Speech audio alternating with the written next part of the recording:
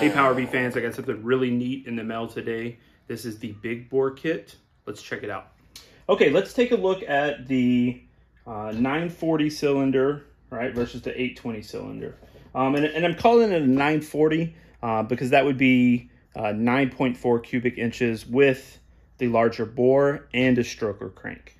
If you were to use this cylinder with a standard 820 crank, which is 1.625 inch stroke, then you would have an 860. So it would bump your engine up from an 820 to an 860 if you just use the overbore, okay?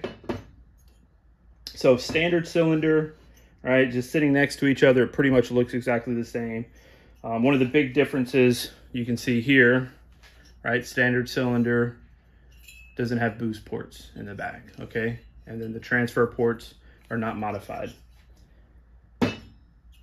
This one would be a heavily modified, cylinder due to the larger bore. You can see transfer ports in the back, as you are boost ports in the back, and then transfer ports have been modified on each side, right? Looking at the piston, you can see a couple of differences. Aside from the 1 versus 2 rings, don't really worry about that. We have single ring standard bore pistons.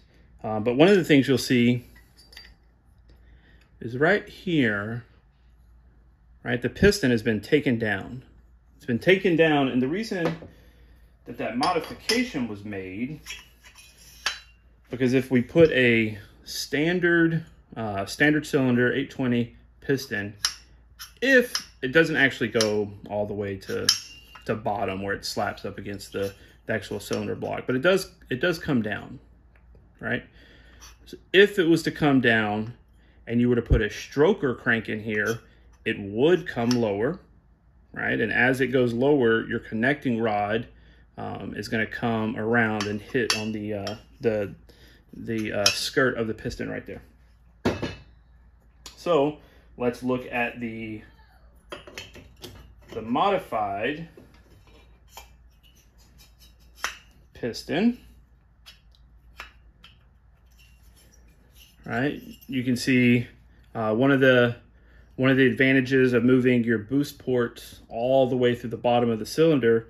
What that does is, even if you don't modify your piston, now instead of having boost ports where it's boosted through the piston, you have actual transfer ports. You're pulling from the crankcase here, and you're pulling from the crankcase here. So 2 additional transfer ports, but just for common terminology, we'll call them boost ports.